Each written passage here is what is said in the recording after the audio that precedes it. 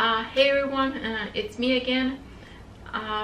Finally, I'm been excited to review this chapter, but fortunately I had to take a little bit of time to reread it again. And man, this first chapter has like, I believe, over 70 pages, and I was not disappointed.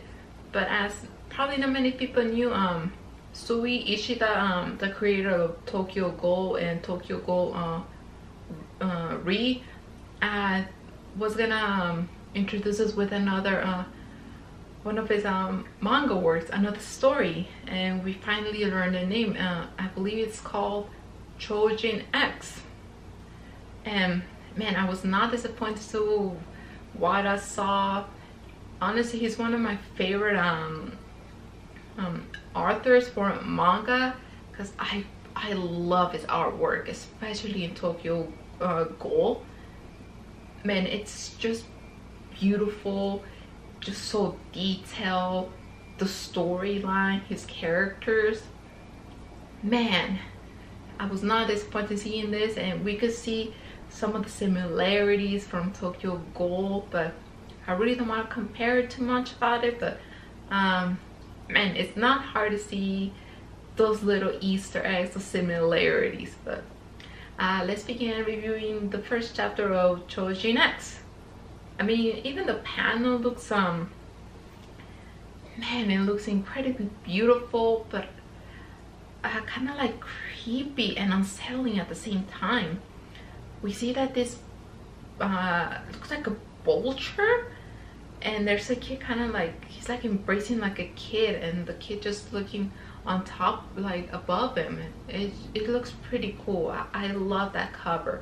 But the first chapter begins, it's on a plane.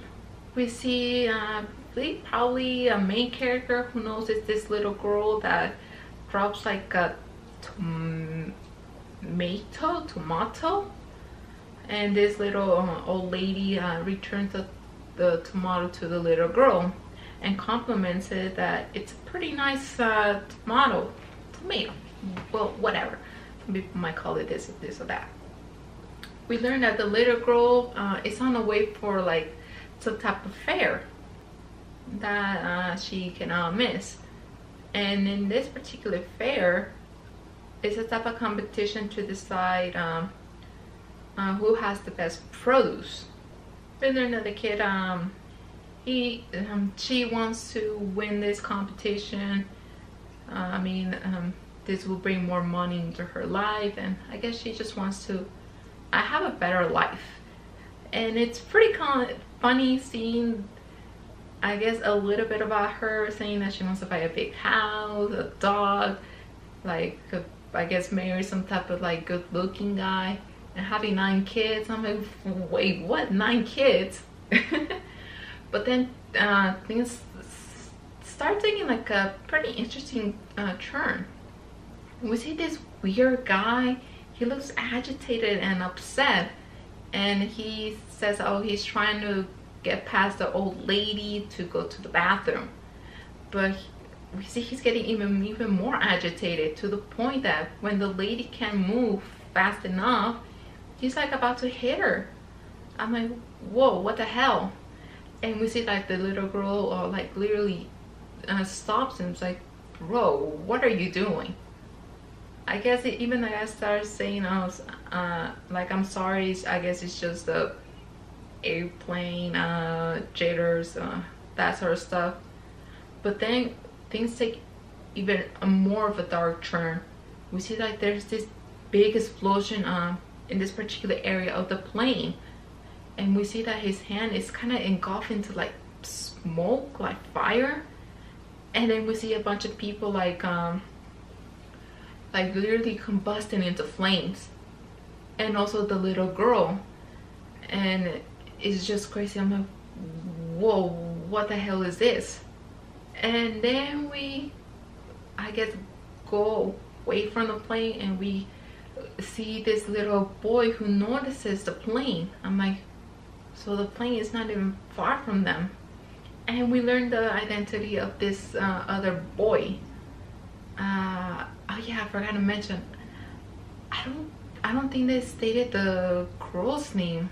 Yeah, they didn't say the girl's name. So I'm like, man, I guess I'm gonna have to refer him to the girl. But let's go back to this new character that they introduced with his name. I believe his name is Kurohara Tokio. I think that's just how you say this name. I don't want to say Tokyo because it's completely different. It's Tokio. And I noticed the similarities that he has to Tokyo Ghoul. One of the characters, I believe his name is Kuki Urien. Yeah, I believe that character. He looks kind of similar to him. We learned that this little this kid's name is I'm just gonna call him Tokio. He's age 16, and it appears he's in this type of school, and the school is called Suhuro High. And after class ends, we see him walking down the street, and he sees I get this woman getting harassed by a group of thugs. So I guess he takes out his phone and calls for a friend to help. And it doesn't take very long for his friend to arrive, and he immediately beats up the thugs. I mean, he beats up one of the thugs so bad that his bones like literally come out of his arms. I'm like, my god. And we learned that the boy's name is Higashi Azuma, and we see that this boy has some similarity to like a younger version of Kaneki, but like with white hair. And after the fight ends, the lady thanks the boy for rescuing him. I think she said she has like a job interview to go to. I don't remember that much. Then we see that the kid Asuma starts looking on his phone, and he learns about the plane crash. And I believe he says that the plane crashed pretty nearby. So I'm like, I mean, that explains how Tokio saw the plane from his classroom. And then Asuma says some interesting things where he wonders maybe the culprit was a Choujin.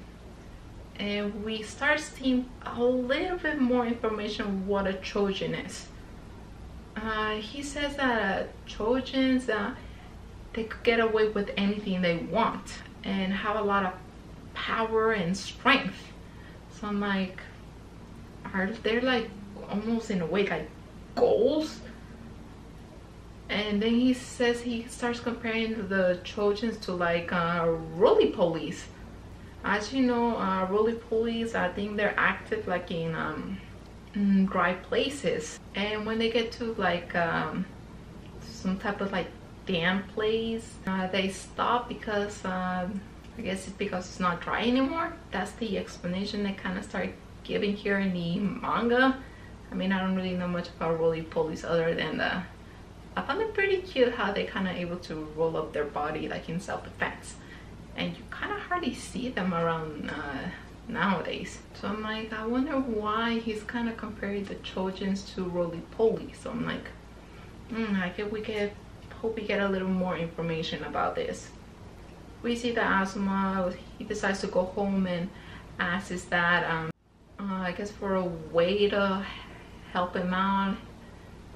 It's still not very much is still known. I'm like, I still have so many questions. Then we get to see the group of thugs. We see the one that has his arms broken, and then we see this particular guy with a bunch of needles. I'm like, it just gave me the creeps.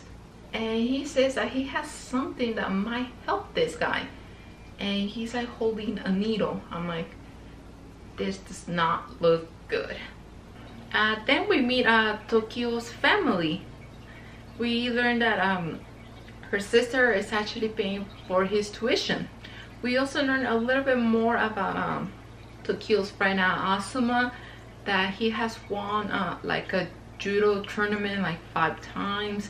He has excellent grades, and his dad is a big shot in the police. Then we go back to like a little flashback when both Asuma and Tokio were younger. They were little kids. We see that they're visiting this zoo, and I guess their teacher asked them like to draw an animal that they see themselves as. Of course, Azuma gets compared to a lion, I guess because of his bravery, and as Tokio, his classmates compare him to a vulture. As you know, vultures just wait around for their prey to die. So I guess this hurts Tokio's feelings.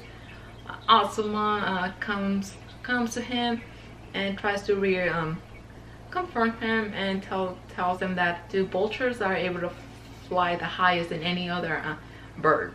And of course he even tells him that, dude, when lions fight, they literally use all their energy to hunt, even if it's a mere rabbit. Then on the next panel we see that both Azuma and Tokio arrive at the plane crash site, and we learn that 200 there were 200 survivors. I was like, how is that possible? Which makes me wonder if that little girl that was literally in flames survived. But we see that on the plane crash site, the plane, it's pretty much intact. It's only a part of it that was burned, which I'm wondering if those people right there survived.